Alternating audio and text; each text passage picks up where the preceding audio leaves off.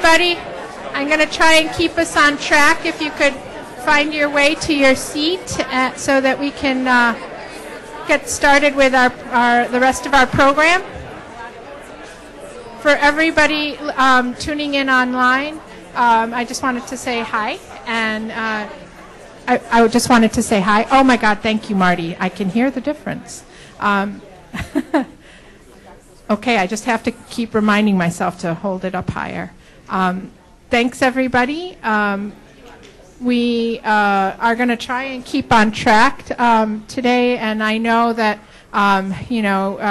this is the session between you and lunch, but if there had to be a session, it should be this session between us and lunch. I am so very pleased and happy to introduce you to David Wiley, who has had some harrowing experiences getting here, and who would think that you'd have to be rerouted from coming from Utah to Atlanta by going through Detroit. You would think that it would be the opposite, but in any case, he is here, so without any further ado, David Wiley is the Chief Academic Officer of Lumen Learning and also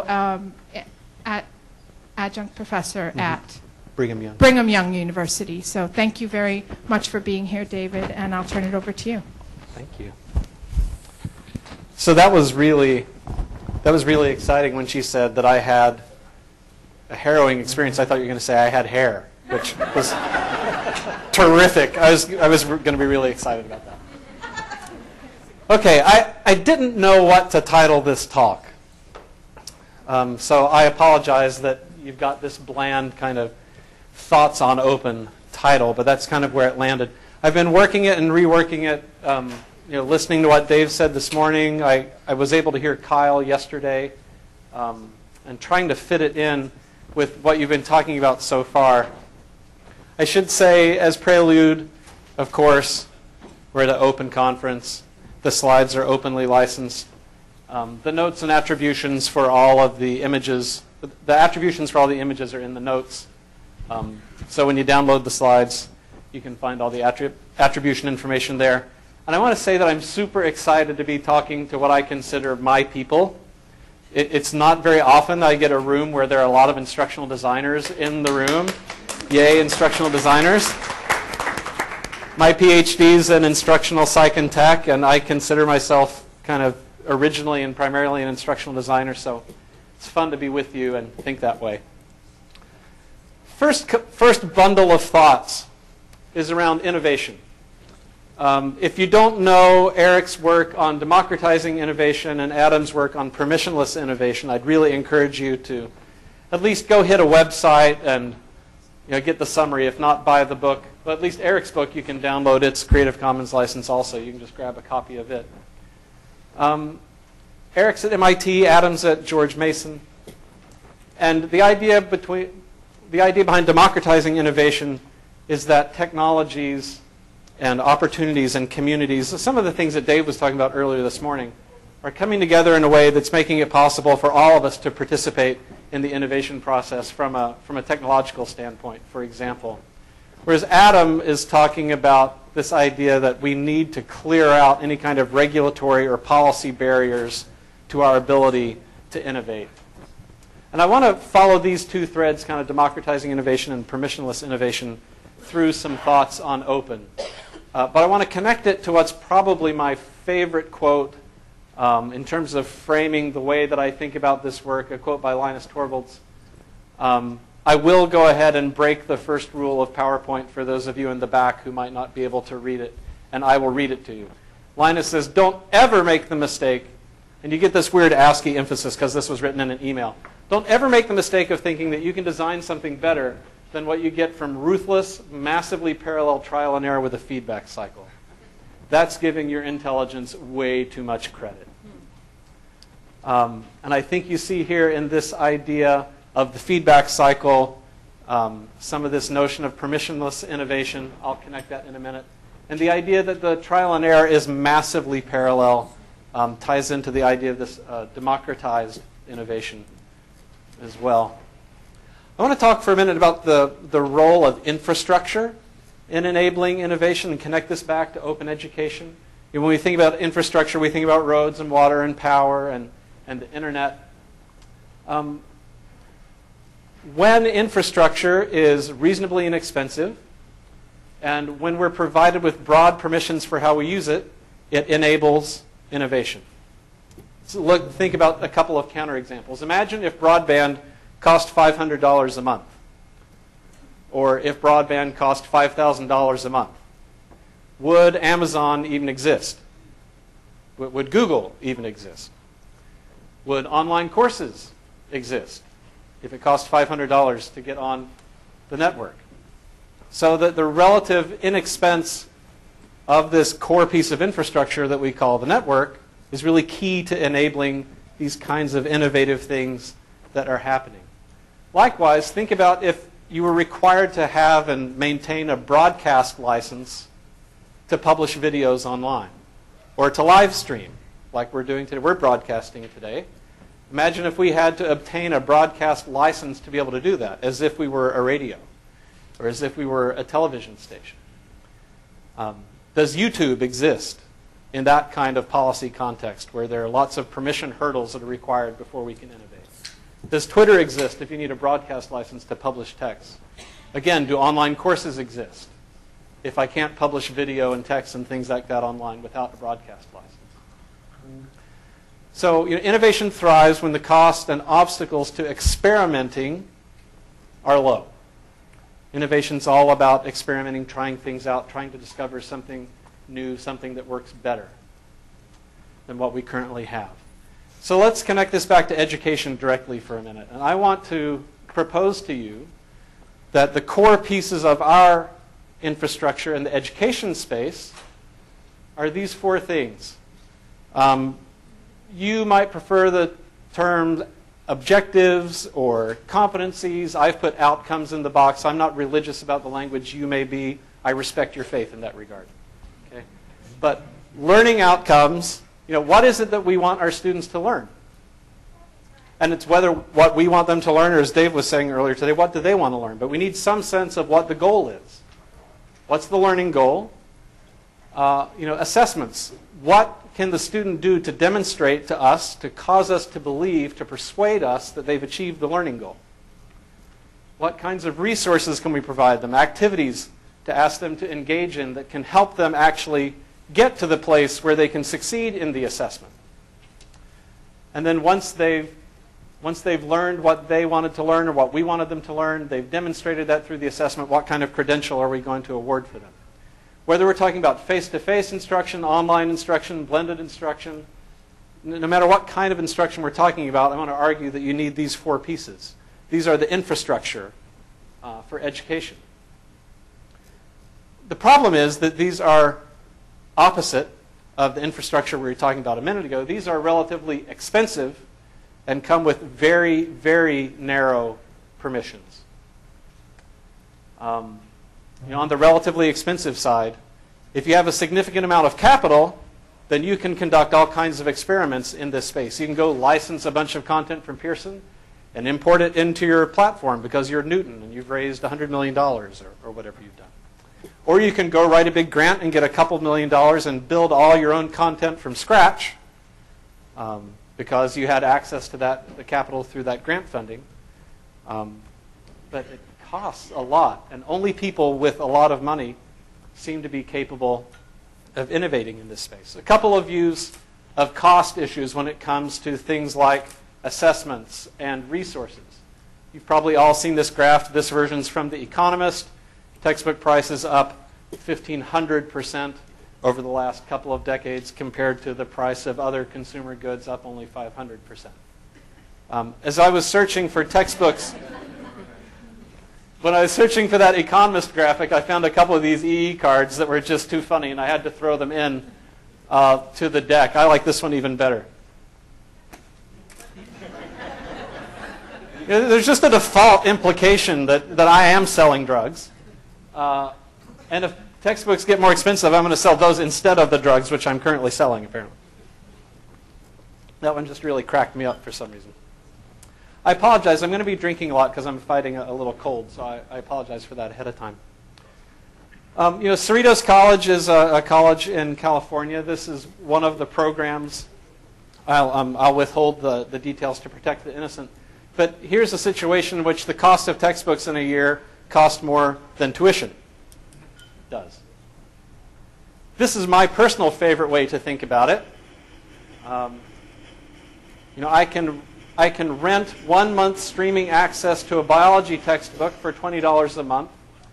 Or for $16 a month, I can rent streaming access to every movie and every TV show ever created with a Netflix subscription and a Hulu subscription. So you put those two things on the balance, on the scale. You got tens of thousands of movies and TV shows on one side and a single textbook on the other. And actually, the textbook costs more for a month of streaming access. Any Ursula Le Guin fans in the room? Nice. Represent Ursula K. Le Guin fans. All right. So a long time before Harry Potter ever went to Hogwarts, Ursula Le Guin sent this young man, whose username was Sparrowhawk, to the island of Roke to study wizardry. And one of the techniques that they had them use there in studying was memorizing these long lists of the true names of every plant and rock and geography and all these things. And these lists of names were written in ink that disappeared at midnight every night. So the master namer would write out the list of names you needed to learn today, provide it to you, and at midnight the ink would disappear. And either you'd learned it or you hadn't, and you better have learned it because it was bad if you didn't. Why does Ursula K. Le Guin appear in the middle of this little bundle of slides on pricing? She appears here because I think on our campuses what we have tended to do in response to the ridiculous, immoral, unethical price of textbooks is we've asked students to employ a disappearing ink strategy, which is to say, don't actually buy a book, or if you do, certainly don't plan on keeping it. At the end of the semester, sell it back to us. We'll buy it back from you.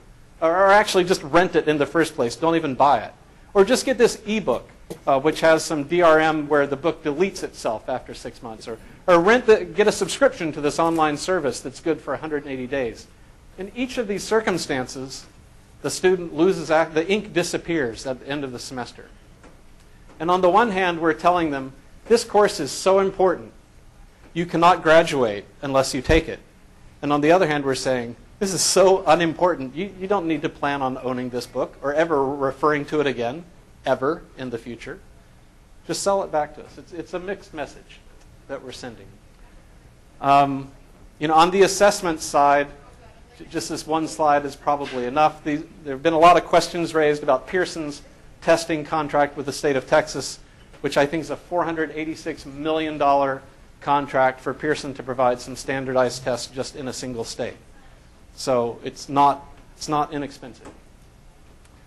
And then, in addition to the costs, very, very narrow permissions, opposite of what we would want to see in an infrastructure that's going to enable a lot of innovation. These,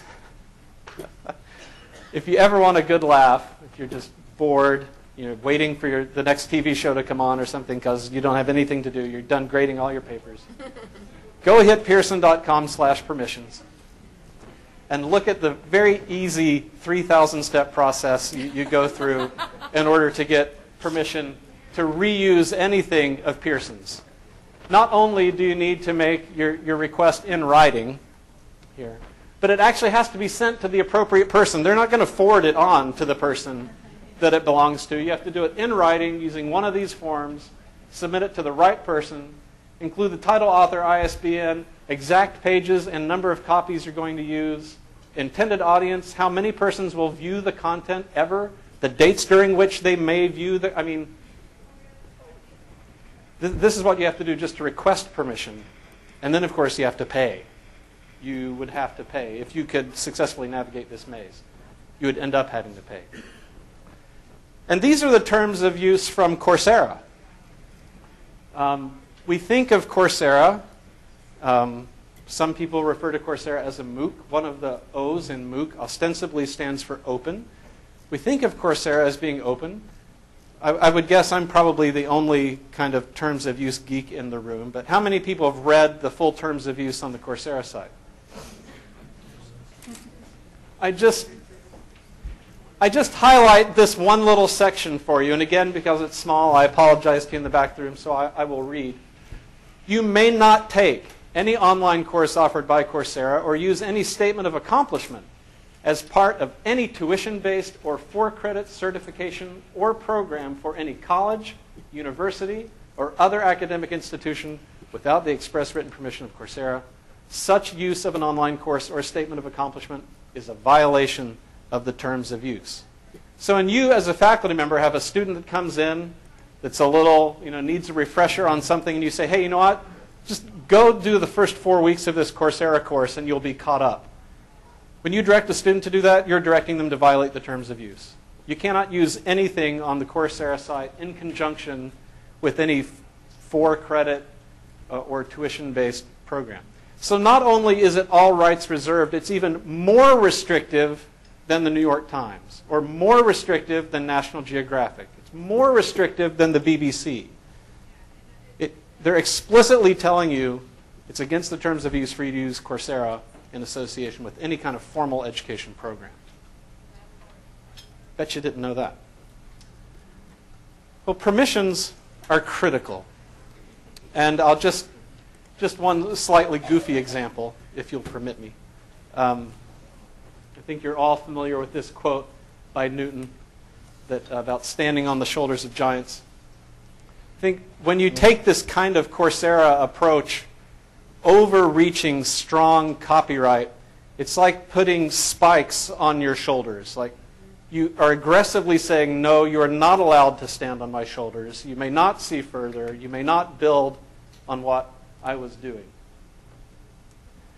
So we end up in education, we end up hiding behind fair use, we end up hiding behind the Teach Act, we end up hiding behind these exemptions in the law and saying, well, it's my class and the door is closed, and who cares what happens when the door is closed. And you may be well within your right of fair use or within a right that's covered by the Teach Act when you do that. The problem is when all of the innovation has to stay quiet and stay hidden, it can't build and it can't grow. And network effects can't happen. And it can't turn into something more magical. So the education infrastructure, these pieces, things like learning outcomes, like exams, like textbooks, are expensive and don't come with permissions. That's exactly the opposite of the set of characteristics we'd want an infrastructure that was going to facilitate a lot of innovation to have. So when you have trouble with costs and permissions, your first thought should be the solution to costs and permissions is open. What would an open education infrastructure look like, where outcomes were open, where assessments were open, where the resources were open, where the credentials were open?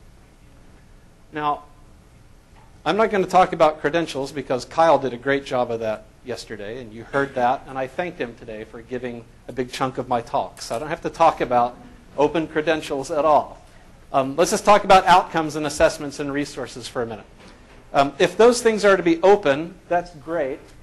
But which open, and what do we mean by open? And this is a point that I think is worth spending a little time on. There's this kind of rough sense that open is approximately the same as free. That is an under-conceptualized version of open. That's a version of open that leads us down a troubling path. I mean, the entire internet, essentially, is free. BBC is free, National Geographic is free, CNN is free. I don't have to pay to read most of the things I read on the internet. I think free is kind of assumed. When we talk about open, we really ought to be talking about free plus permissions. And here you see the connection back, this idea of cost plus permissions. I would suggest to you that when you think about open, you define it in a very, very specific way with these two parts to the definition. The first is that there's free and unfettered access to whatever it is we're talking about. Not only do I not have to pay, but I don't have to create an account. I don't have to give my email address. I don't have to give my zip code. Like Google could just find and index this, free and unfettered access to the material, and a perpetual, irrevocable grant of the set of permissions we call the 5R permissions. which are permission to retain, reuse, revise, remix, and redistribute. Now, some of you may be familiar with this list before retain was there, when we used to call it the 4 R's. Call it the 5 R's now, have added the idea of retain. And retain is really fundamental. If you can't make and own a copy of the video or the textbook or the syllabus or whatever it is we're talking about, if all you have is some kind of streaming access to it, with streaming access, you can't modify and adapt and localize. You can't remix and do those kinds of things. You certainly can't confidently share with others because the link might go away tomorrow. This idea that you need to be able to make a copy and own that copy and control it yourself is fundamental to being able to exercise these other permissions. So call these the 5R permissions. And when I start talking about perpetual and irrevocable and things like that, that should make your mind go straight to the Creative Commons licenses. By show of hands, familiarity with Creative Commons? Okay, that's kind of what I figured. Great. That's good. Not going to say a lot about Creative Commons except to make a couple of comments about some popular licenses. The top license here is by NCSA. The comment I would make here about by NCSA is that no one can tell you what non-commercial means, including Creative Commons. In fact, Creative Commons ran a big study that was funded. It was funded by Mellon. Candace, is that right? I want to say it was funded by Mellon. Anyway, where they did a huge survey internationally of the users of the Creative Commons license to find out what the community thought non-commercial meant, because Creative Commons couldn't figure out what non-commercial meant, so they surveyed the community. And the community, basically, every person that answered had a different answer. So there's significant ambiguity about what non-commercial means. And because there's ambiguity about it, I don't know if what I want to do with it qualifies as commercial or not. So if you put an NC term on your open material, I'm probably not going to use it because I don't know if what I want to do counts in your mind as commercial, because there is no canonical definition of commercial, even from Creative Commons side. So this ambiguity makes people scared to reuse material that are licensed that way. Second license down is the by SA, the attribution share-alike license. The comment I would make about this license is that the share-alike clause creates a significant number of compatibility problems just between the Creative Commons licenses themselves. This is a chart from Creative Commons website showing materials that are licensed in which ways, showing which materials licensed in which ways can be remixed with other materials. And you can see that almost half of the intersections of the different license combinations here have X's in them, meaning that you can't remix these two different open materials that are both licensed with the Creative Commons license. And a lot of these issues have to do with the share-alike clause. The bottom license is the attribution license. That's the license that currently is mandated by most foundations. If you have Gates money, if you have Hewlett money, you have to distribute the things that you create with that funding with under the attribution license. If you had TACT money under the Department of Labor grant program, it requires the attribution license. This is the license that most modern projects, or anything that started since 2008 or 2009, is really using the attribution license. And if you're using a different license, I would strongly encourage you to upgrade from either by SA or by NCSA to by, to have that conversation with whoever's on your team and think about doing that. So when we talk about an open education infrastructure, open learning objectives, open assessments, open textbooks, open videos, I hope when you think about open in that context, you think about this two-part definition: free and unfettered access, perpetual and irrevocable permission to engage in the 5R activities. Probably the biggest enemy of open is FOPEN. Faux open. And the characteristics of things that are FOPEN are that, A, they use the word open to describe themselves, and they are free, but they probably gate access, and they're certainly all rights reserved. And we could point at 100 things right now that describe themselves as open, but are free, gated, and say all rights reserved at the bottom. That is not open. That's what we might call open washing, like greenwashing we used to talk about. I think it's more fun to call it fopen, though.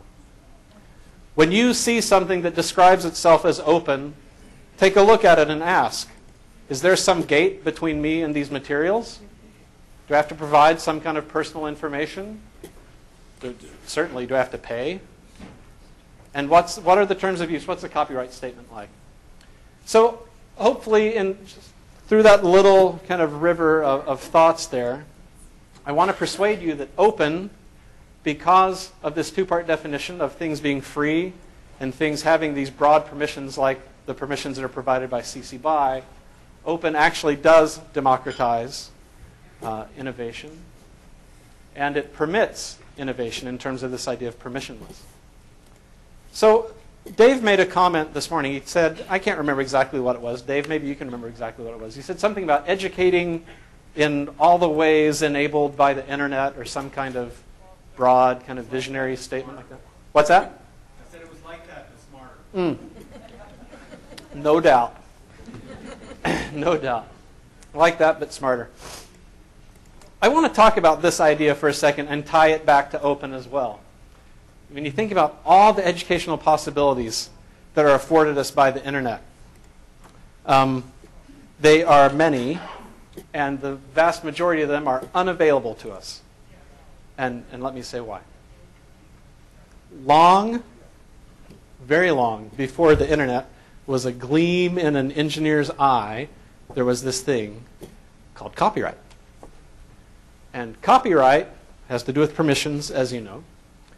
And when you think about all the things that copyright regulates, right? Copyright broadly regulates 4 kinds of activities. 2 of those are actually making copies and distributing those copies.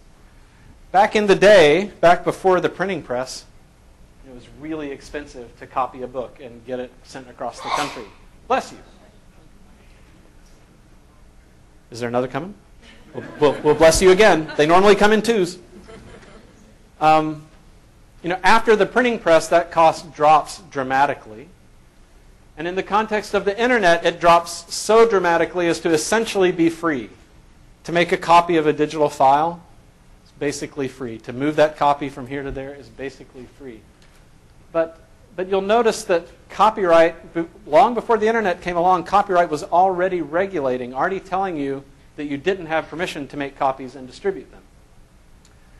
So in a sense, there's something very fundamental going on here, in that a broad part of what the technology, the internet, enables us to do, the law prohibits us from doing without going through some kind of crazy maze of permissions like that Pearson page that I showed you a few minutes ago.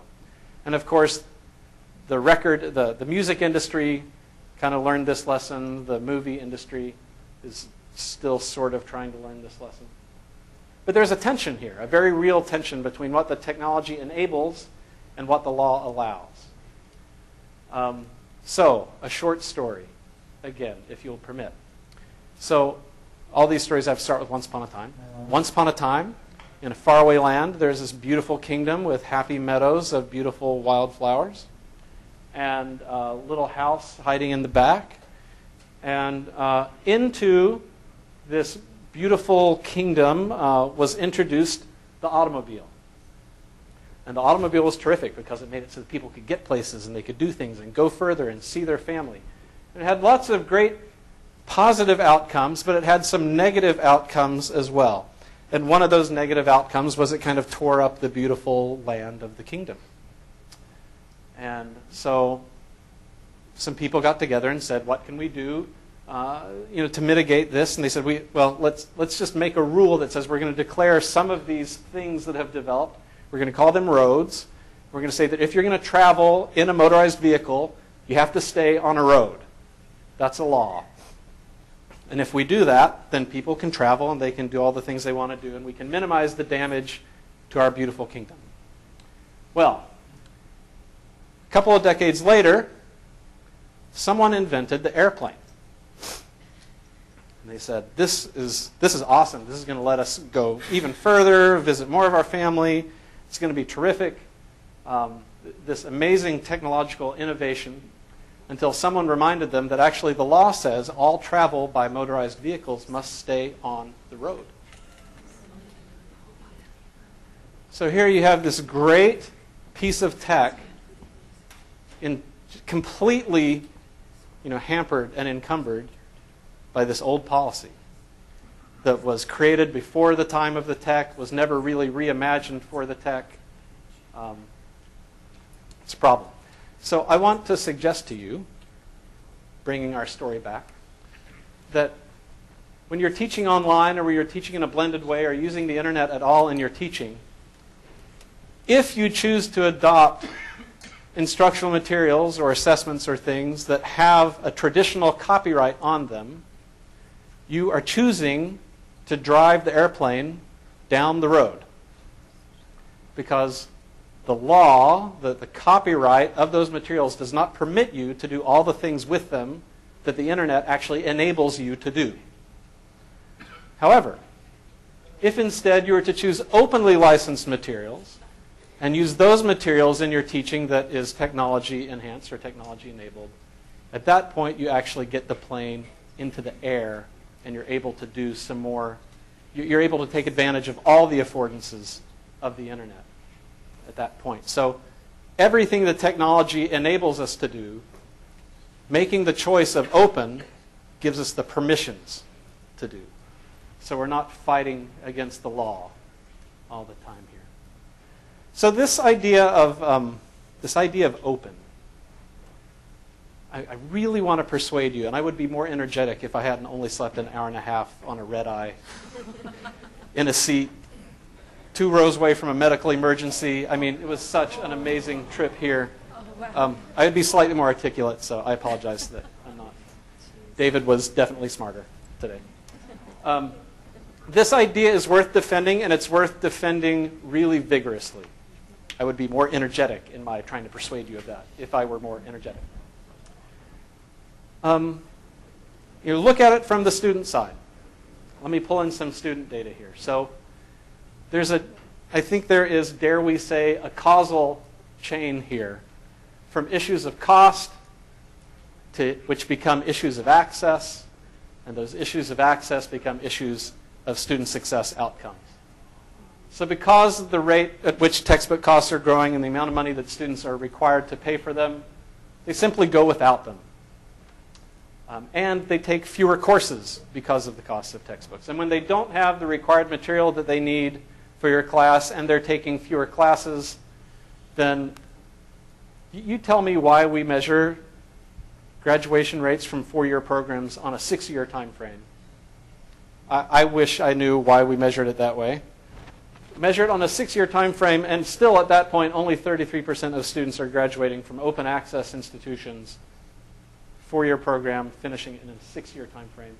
And less than half of all the students that go to community colleges ever achieve the credential goal that they entered for. So this cost issue becomes an access issue, which contributes to an outcome issue. So think again about open. Think about this idea of an open education infrastructure. What if costs were dropping and the annual average cost of textbooks for a student was less than $50? Or was $0, or some other small amount, and no students went without access because of cost, and no students took fewer classes because of cost? What would happen over on the outcome side? So I want to share a few thoughts with you here with some research that my group at BYU has been working on over the last couple of years. Because there is this pervasive assumption that you get what you pay for. Right? Open sounds really great because it sounds like it would be free and it sounds like it gives me all these great permissions. But there is no way. There's no way that a bunch of free junk I download off the internet can be as instructionally effective as a 1,200-page glossy paper, full color, hardback, professionally laid out and edited publisher textbook. Because you get what you pay for. You know you get what you pay for. That's been drilled into you all along. Well, let me try to provide you with some counter examples here. The first is from a project called Project Kaleidoscope. This was Next Generation Learning Challenges, a grant-funded project that initially involved 8 institutions and then later grew to include 28. And what we did at those 8 institutions was we supported and helped them through the process of getting rid of the commercial textbooks they were assigning students and helped them instead aggregate open educational resources around their learning outcomes. Use the learning outcomes as a table of contents for a textbook replacement and build something custom out of existing OER around those learning outcomes that they were trying to teach to. So in this particular study, you can see there's about 5,000 treatment, 12,000 control students, 50 different undergraduate courses taught by 130 different teachers at 8 institutions. This hasn't appeared in print yet, but it's been submitted, and we're quite hopeful about it. What we're looking at here is what happens when faculty are assigning OER in place of commercial textbooks and when faculty are assigning commercial textbooks. It's not a true experimental design study, but we did use propensity score matching, which basically goes back in here and says for every one of these guys, let's go find somebody in here that looks just like that one and pull somebody out and put them in a sub-control group. So you end up with 5,000 treatment and 5,000 control because we've matched somebody 1 for 1 out of the control group to every person in the treatment group. So it's not true randomization, but it's a very good substitute. And then in this case, we're looking at completion rates, the rate of completing with a C or better, and coming back to this issue of taking fewer courses due to textbook costs, also looking at the number of credits that students are enrolled in this term and next term. And a pretty slim set of covariates here, but at least controlling for age, gender, and race. And what we see here is that for students who are in classes where faculty members assigned open textbooks instead of commercial textbooks, completion rates are higher, C or better rates are higher, and in each case, this term and next term, students who were assigned open textbooks were taking on average a little more than 1 credit more than the students whose faculty members had assigned them commercial textbooks. Another quick example. This one's already published. This is an EDUCAUSE review. It's from some work with Mercy College. Anybody from Mercy in the room? So Mercy College, this was not nearly as diverse a set of gen ed courses as we were looking at a minute ago. This is a smaller set just of math courses. And this was moving a class from a textbook and MyMathLab bundle, which is about a $170 bundle, to OER in place of the textbook and an open source system similar to MyMathLab that generates homework problems and provides automated feedback and has video instruction and things like that in it. And we were hosting and supporting that for Mercy for $5 an enrollment there. And this is the change in C or better rate over a 2-year period from spring to spring. Historically, before they were using OER, the pass rate for this course was hovering around 50%. In 2012, they moved 6 sections to OER, and it went so well that then they moved all the sections to OER. And this is the spring 13 result. Here is a 60% pass rate. And actually, Tori from Mercy and I just presented new data on this at ELI. Was ELI last week? And the pass rate is up over 70% this year in this course. And when I look at that, it makes me start thinking like return on investment kinds of issues. Now, I would love it if somebody could give me 4 better words than these words that are on the screen here, mad, glad, sad, rad. But they are kind of descriptive, right? So if I'm plotting the percentage of students that complete with a C or better against the amount of money we're asking them to spend on required materials. Okay? So we would expect, the you get what you pay for hypothesis is up and to the right, right? The more I spend, the better I'm going to do because you get what you pay for. So if I pay very little but don't learn very much, well, I guess that makes me sad, but I was expecting it. If I pay a lot but learn a lot, well, that makes me happy. But if I pay a lot and don't learn very much, then that just makes me angry. And it's wicked if I can, it's awesome if I can pay very little and still learn a lot, or have a large percentage of my class completing with a C or better. So here's the 2011 number, less than 50% passing at 170 per. And here's the 2013 number with 60% passing at $5 per. Right? I think this is a really interesting way to think about this issue. Not just to think about costs, but think about how costs relate to outcomes. These data are from, this is 16 pairs of courses from some of those same Kaleidoscope schools I was showing a minute ago. This is another paper that we're preparing right now. Showing this mad, glad, sad, rad, but without the coloring. But you can see now we're going from $0 to $250 and from 0 to 100% completing with a C or better. And it's pretty interesting, right? Because you see what you'd expect to see. There's a greater variability among the courses using OER. Some of them are better than the best commercial, and some of them are worse than the worst commercial. There's a greater variability among those because, the materials coming out of kind of the publisher kind of assembly line, we'd expect them to be more similar than OER would be. But the cluster on these, the average for this set of materials here is 71% pass rate, and the average for these is 74%. And actually, I meant to do this, but I guess in my sleep deprivation forgot to. If you plot the best fitting line here, it actually goes down and to the right, not up and to the right, like the you get what you pay for hypothesis would suggest. One last example. Have you heard of the Z degree by show of hands? Okay, awesome, good. I get to introduce you to this. So the Z degree is some work we did with Tidewater Community College down in Virginia, where basically Tidewater said, we want to replace the commercial textbooks with OER for all the courses in an entire degree program.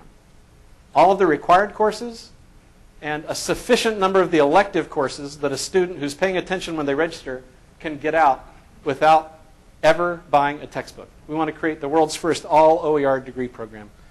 And this launched in fall of 2013. And that degree is now 30% cheaper to graduate from than it was in fall of 2012. Just because we subbed out OER for, I say all we did was sub out OER for commercial textbooks. It's quite a bit of work. But it was a 9-month project. We really started seriously working on it in January, and we launched in September. So look at this. Look at these data from the institutional perspective for a second. Right? When a student drops a course, of course it slows them down on their way to graduation because they have to come back next semester and take it again. But when a student drops the course, there's also a very real financial cost to the institution because if you drop before the drop deadline, we refund your tuition. Right? So, what would happen if we could? What would happen financially for the institution if it turned out that we could decrease the drop rate through the adoption of open educational resources? So this is from the first 2 semesters, and you can see that there are only about 750 enrollments in the OER sections and 23,000 in the others. So there may still be some play in these data. We'll see as they go forward. But if you project these trends out, if you look at the difference in drop rate and project it out to the time when everybody in the degree program is participating, and it's not just a pilot where there's 1 section per course being offered like there was in this first year, you're looking at about 182 students who likely would not drop in that future scenario that are dropping now. And if you multiply that out times the percentage of them that are in-state versus out-of-state, and what they pay for in-state versus out-of-state tuition, Tidewater is looking at holding on to a little over $100,000 a year that they would previously have refunded to students that now they're going to keep. So that's a positive outcome for the institution. That's submitted to Ed Policy Analysis Archives, but it's not hasn't appeared yet. So when you're having trouble sleeping tonight, you need something to bore you out of your mind so that you can succeed in sleeping. Go take a look at this website. It's impact.lumenlearning.com. I don't dare try to pull it up and show it to you live, given the state of the Wi-Fi. But what you'll see here is a range of institutional settings where you can grab a little slider and move it back and forth. Things like, what's the average textbook cost in the courses where you're replacing your commercial textbooks with OER? And Oh, what else is on here? I mean, what percentage of students are dropping these courses historically? And what percentage of them are passing with C or better historically? And really interesting slider to play with is what percentage of textbook sales in the bookstore actually comes back to the institution as revenue? You play with that slider a little bit. And as you play with those sliders here at the top that are institutional settings, and then there's some kind of research-based settings here at the bottom that look at what percentage more students could we expect to be passing if you're using OER as opposed to commercial textbooks? How do you think the drop rate is going to change? How many more credits per term will they take? So if the defaults are too conservative or too aggressive, you can move them around however you want. And then there's some visualizations here that'll move around up and down. Here's a little, here's that mad, glad, sad, rad that'll generate on the fly. And you can see kind of the outcomes of how much money will all the students save over the period of a year. How much additional tuition revenue will the institution hold on to? Things like that. How are we doing on time? 10 minutes. Okay. I think I only have like 70 slides left. So what is it that we're defending? When I say this idea of open is worth defending and we should create an open education infrastructure, what is it that we're defending? I think we're defending, whenever you're talking about infrastructure, you're going to be building stuff on top of that. What are we building on top of it? I think open pedagogy is the thing that us in this room as instructional designers and as faculty are probably the most interested in and care the most about. And I would define open pedagogy as the set of things that you can do when your outcomes assessments and resources are open that you can't do when they're not open. And it turns out there's a pretty broad range of stuff hiding inside of there. Couple of examples from my own work, just really quickly. Several years ago, I made the choice to openly license my syllabi and put them in a wiki. And year after year after year, I kept waiting for the students, students, you can edit the course syllabus. Go in and do anything please, just make some kind of change, because it's open. And it's in a wiki, change it. I think the third year I did this, they finally made the first change to my syllabus. And they added an assignment, is the change that they made. They wanted a day where we spent in class doing kind of hands-on demos for each other, and they wanted every person to prepare a demo and come ready to talk about that. That was an interesting experience. Also, coming back to the point that Dave was making earlier, I started asking all my students to, instead of typing up their assignments and handing them in to me, go get a blog and publish your work on your blog, and we'll all come read it on your blog. Well, I think it was the first year we did this. One of the student blog posts, which was a pretty interesting post, but this post somehow came onto Stephen Downs' radar. And Stephen Downs sent out a link to this student's homework assignment in his newsletter, which goes to about 30,000 people. And so, not 30,000 people came, but something like 1,500 people came and read this student's homework assignment. And then kind of followed some links off to some of the other students' homework assignments. And without me saying a word, next week, all of the written work for that class was more thoughtful, longer, better researched, better quality, just because of the impact of them doing their work in the open. And you can tell these are all examples from the era when I was at Utah State, when I was doing everything in a wiki. The short version of this story, because there's a much longer version, but the short version of this story is this was a graduate seminar on learning objects. Anybody remember learning objects back in the day, right? So, the student experience that I wanted to create was a bunch of professionals sitting around a table arguing about different topics relating to learning objects, where the people will be things like a faculty member and an open source zealot and a software developer and a VP of product from an educational technology company. And I wanted all these people sitting around arguing about things. And I wanted students to be able to hear that argument.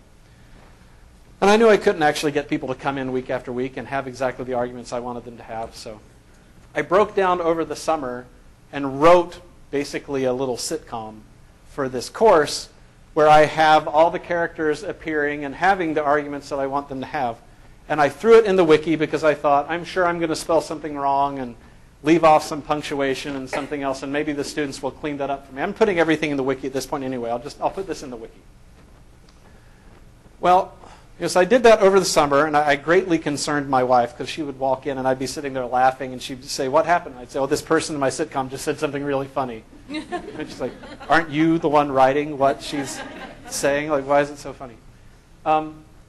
Anyway, we got into the school year, and third or fourth week of the class, I was going back and rereading what I'd written so I'd be ready for the discussion in class. And I found a character that I didn't recognize in my sitcom. And it turned out that there was a K-12 teacher perspective that should have been represented there that it didn't occur to me to represent. And one of the students had clicked the edit tab at the top and introduced Tina, the teacher, into the conversation and just started writing her in. And other people picked up on that, and multiple people wrote Tina during the term. But it's not something that I anticipated happening or wanted to have happen or planned on happening. It was better than any of the things I had planned on or wanted or hoped would happen. And this led me to believe that openness facilitates the unexpected. There's a certain humility about being open that says, this does pretty much what I think I want it to do, and I'm going to put it out here, but you may be able to do something even better with it. And I don't want to prevent you from doing that. So whatever it is that Mark can figure out that's better than what I figured out, I'm going to make it open so that you can make that thing happen. Like creating Tina and putting her in the sitcom. Two more quick examples. PM for ID is a project management for instructional designers textbook. This is a course I used to teach when I was still full-time at BYU. There is no textbook called project management for instructional designers. You all know that, right? It's just too niche of an area. So what we did for this class over the course of a couple of semesters was we started with an open project management book written for business school context. And then kind of to Dave's point earlier today about letting students kind of pick and choose the things that they're interested in, break the students up into teams and say, okay, you three, how would you like to make this book better? Let's change this book in ways that make it more applicable to us in the field. So one group of students would go through and rewrite all of the little yellow box pull-out case examples, or case studies. So instead of saying you need to get 3 million tons of rebar and so much concrete to Singapore, and they're coming from here and whatever it was, they'd rewrite it to be about managing different vendors on a textbook production contract. Right? And it turns out you actually have to understand the content pretty deeply to be able to write a meaningful example that highlights the concepts that really want to be highlighted there. Another set of students went through and did video interviews with 3 different actual practicing project managers that manage instructional design projects. Created a 3-minute video clip for each chapter. Those went into the book. Things like that. So over a series of semesters, this book went from being just a normal project management book to being a project management for instructional designers book with a set of, I don't remember how many now, student co-authors who have listed on their vita that they're a co-author on this textbook that is used in multiple programs around the country. Same kind of thing for this book, an open education reader. I won't talk about it for the sake of time, but a very similar kind of experience where we pulled together open readings that were core to the topic of open education, and the students did some annotating and summarizing and some things there that were interesting. So kind of winding down. What is it we're defending? Why are we trying to defend it? I think one of the most important reasons for us to want to defend open is because open re-professionalizes the professoriate.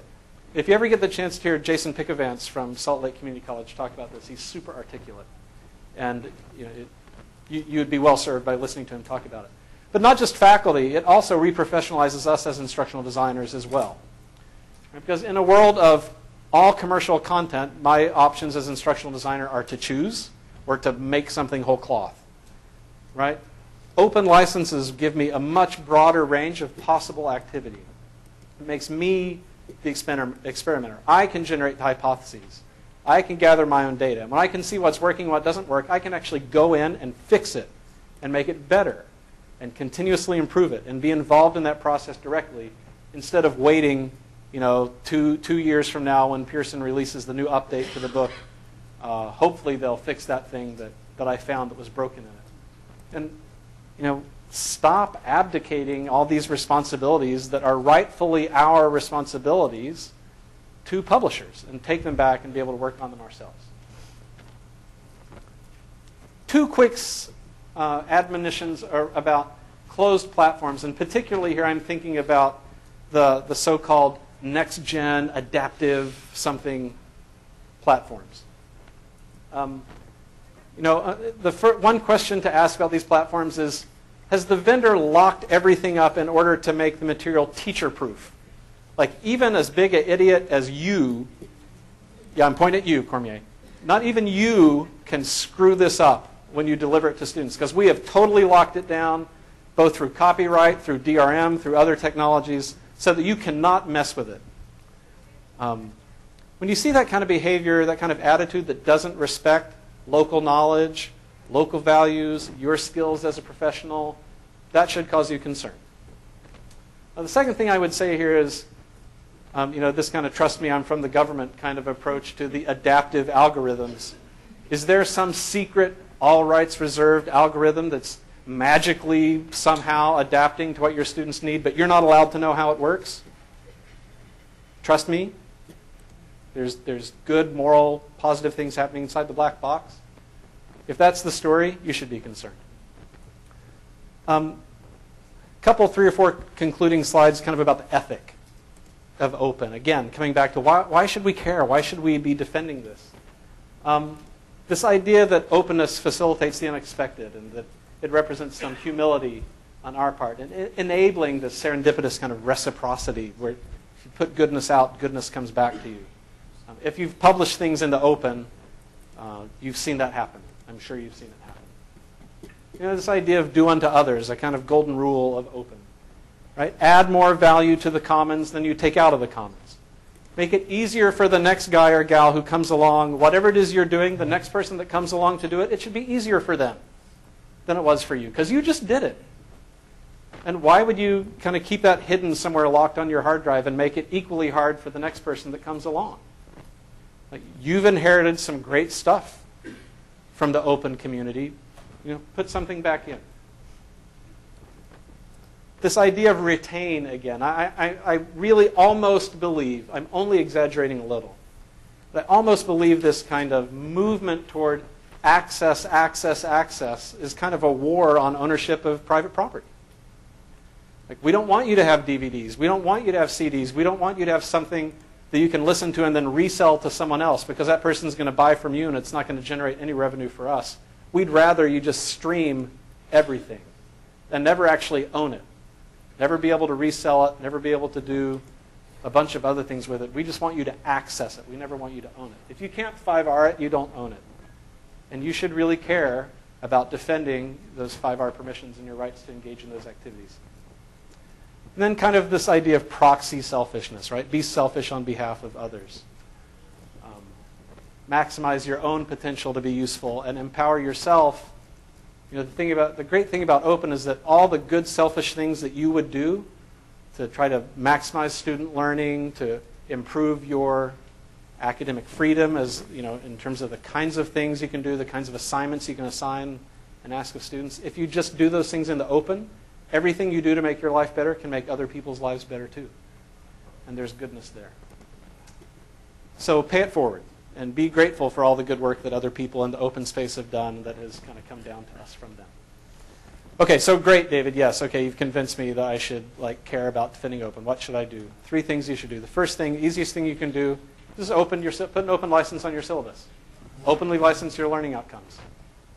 Super easy. You can contribute your outcomes to the commons that way. You'd be maybe not amazed, or maybe you would be amazed, how few sets of reasonable quality learning outcomes there are that have open license on them. Second thing you can do Replace your commercial textbook with open educational resources. Oh my gosh, the impact on students, the impact on the institution, the impact on you and what you can do is amazing. And then the third thing, and this of course is one that scares the heebie-jeebies out of everybody, open your assessments, particularly if you have performance assessments. Open the performance assessments, right? Like, if the performance assessment is like make 9 free throws out of 10, like opening that so that people know about it ahead of time doesn't really let them cheat. Either they can make 9 free throws out of 10 or they can't. And if you have collections of items, contribute those to open item banks. We're just wrapping up a grant right now funded by the Hewlett Foundation that's created a seed kind of pool of openly licensed test items for 20 high enrolling courses. So each of those will have about 400 items in them when they're done. And then you can contribute yours into there and grow that pool bigger and bigger and bigger. So hopefully there's a couple minutes left for questions. But that's what we prepared. I don't want to, Sorry. I want to, it's okay. It's okay. Let's have some questions. I saw you first, Paul. Thank you. I have a question on revenue now, and I've seen the evidence too that students stay in classes if they don't have to pay excessive amounts for textbooks. But on the other side is the lost revenue that colleges see from them not buying not buying a book in the bookstore. And you know, I'll just give you an example. At our school, we're a Barnes & Noble bookstore. If you go to Barnes & Noble, either the website or their physical store, and buy the same exact textbook, it's 20 to 30% less than in our own bookstore. So that is revenue that's basically going to the college in one way or another. So can we? Is there a study that says yes, you're going to lose this revenue on the book side end, but you're more than going to make up for it on the other revenue end? So 2 things I'd recommend to you. One, there's a great infographic that NACS, the National Association of College Stores, published 2 or 3 years ago. It's a dollar bill, and it's cut vertically into little pieces depending on how much of the dollar goes to where. And it shows the amount that's kept locally that doesn't go to the publisher or distribution or the author, and how much of that goes to paying employees, to keeping the lights on, blah, blah, blah. And then there's the percentage that goes back to the institution as profit, and it's less than 2 cents on the dollar. That's the national average across all the NACS stores. If you go to that impact.lumenlearning.com thing and play around with that, I think it's set pretty conservatively. I think the default there is 4% revenue on 4 cents on the dollar returned to the institution as profit. You can play with that slider and look at how much money you potentially lose, but you'll see that right in the context of how much tuition revenue you're not refunding because of changes in drop rate, and how much additional tuition revenue you're gaining because students are taking extra credits. And I don't even think it's possible to set those sliders in a way that it comes out a net negative. There's just so little revenue, so little actual profit coming back to the school. Of course, you're paying people to work there, you're paying infrastructure and whatever. But when you look at the actual profit returned into a scholarship fund or something like that, it's probably less than 2%, and you're making way more than that on additional tuition revenue somewhere else. Yeah, Dave? Oh, no, sorry, right here. Real open-ended question here. We focused on textbooks, and obviously that's incredibly important. Kind of thinking back over my own experience from teaching, I feel like what the publishers want even more than to sell us textbooks and sell our students textbooks is to sell like the course modules and the actual learning activities, the content. I mean, I remember the publisher's rep walking into my office 10 years ago and saying, you don't have to build all that online course stuff. We've got a cartridge for you. We'll just give that to you. And I wonder if you could comment kind of on that side of things. So that is an obstacle to adoption of OER in place of commercial textbooks, because most of the OER that you find out there aren't prepackaged in ways that make it really easy to get into your learning management system. I've made it almost all the way through this presentation without plugging what my organization, Lumen Learning, does.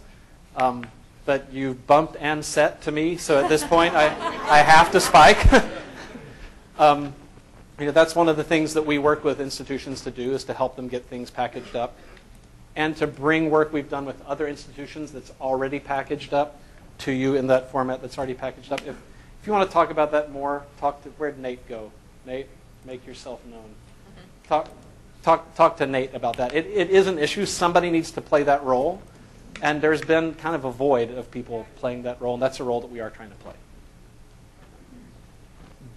In your role with your company that does this service for other people, how much resistance are you getting from faculty? Because one of the things that I find in being involved in these projects is that that's the first barrier for entry. It's not that it's not even just going to open. It's switching from whatever they're doing now to anything that is not what they're doing now. Yeah. Both from the sense of what are you doing in my classroom, but also the effort that's required to make those kinds of transitions.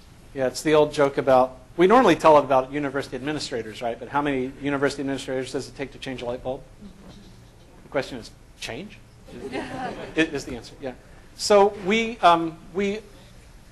by the time we show up to campus, the president or the provost has already kind of identified a coalition of the willing who are excited about this idea, and they're the only people that we ever talk to, right?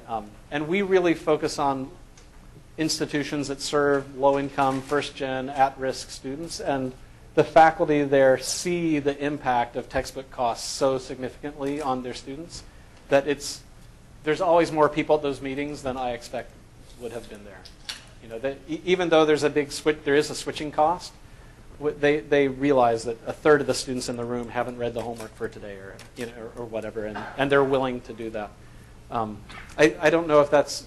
I figure that there might be some selection bias there with the kind of institution that we prefer to work with, but yeah.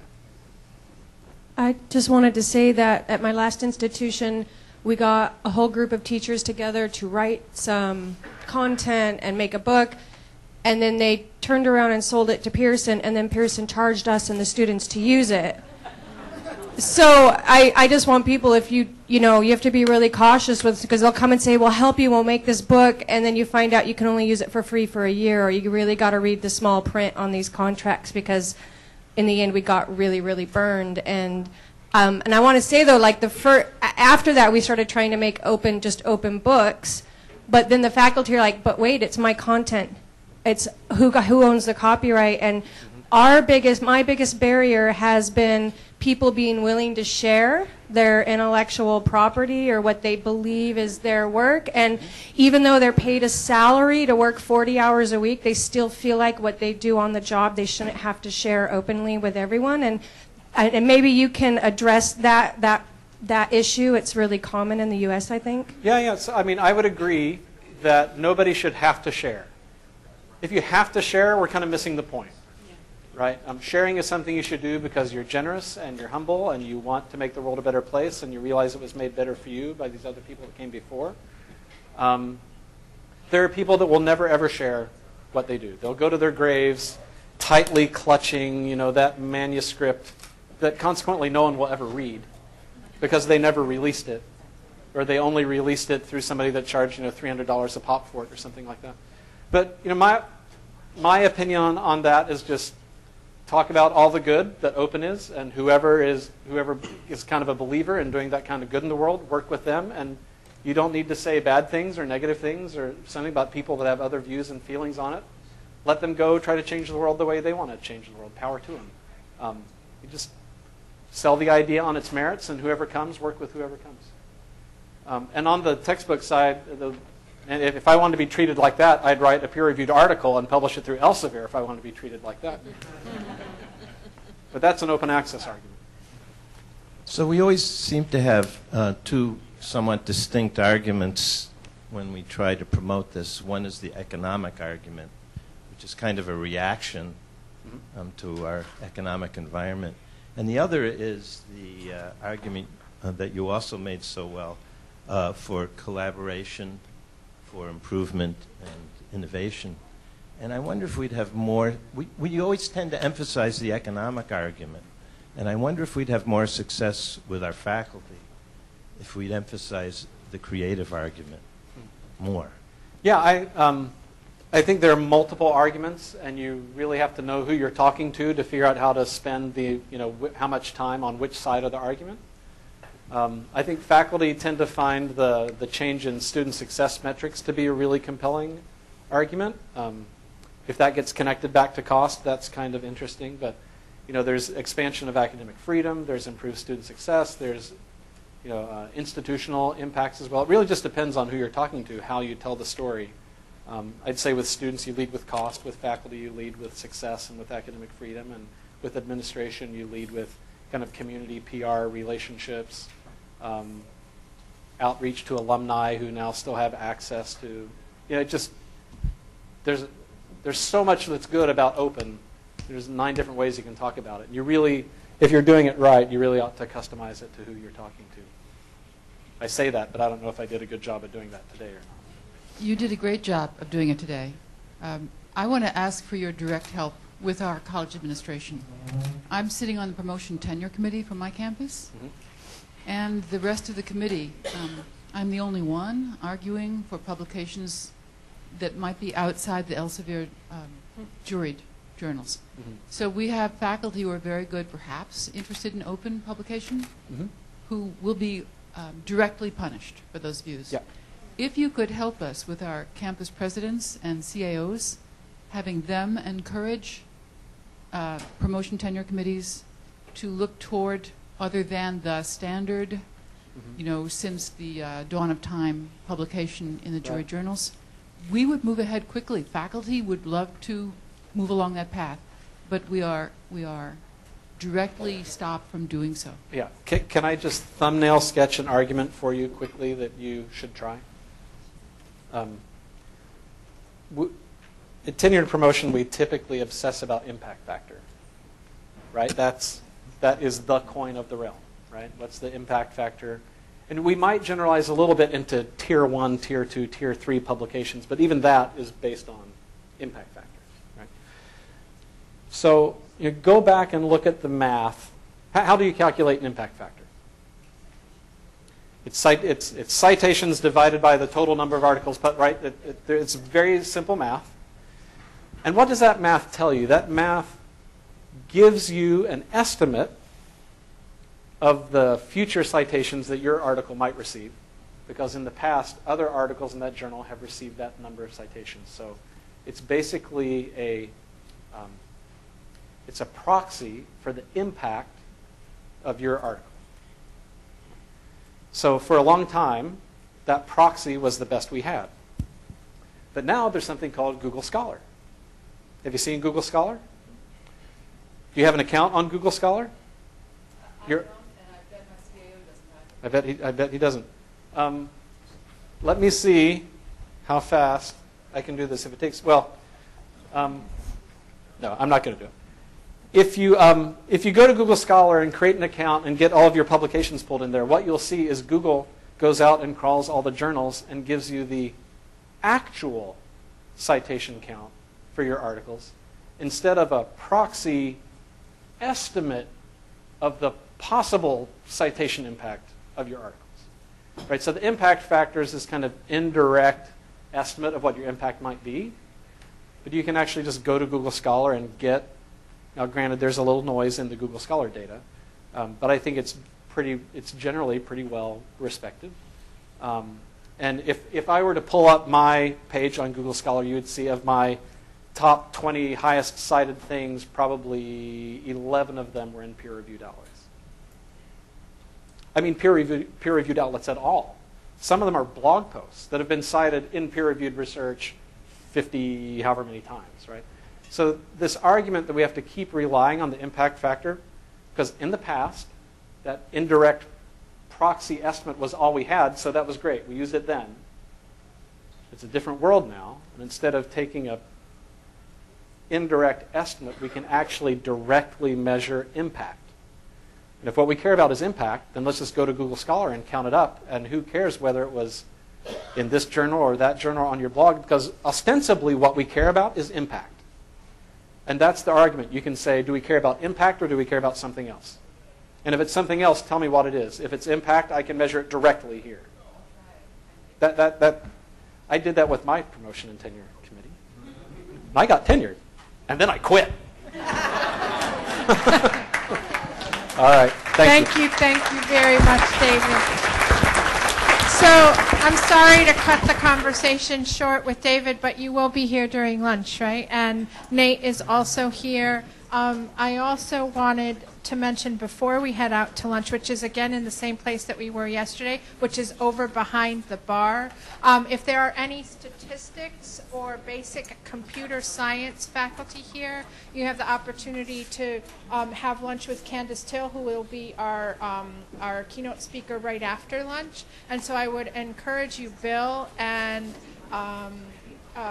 Dan and whoever else is in here that teaches either statistics or basic computer science to find Candace's table, we have it marked, and have lunch with her. And then also we can have a couple of OER tables to continue the conversation on OER. So let's come back.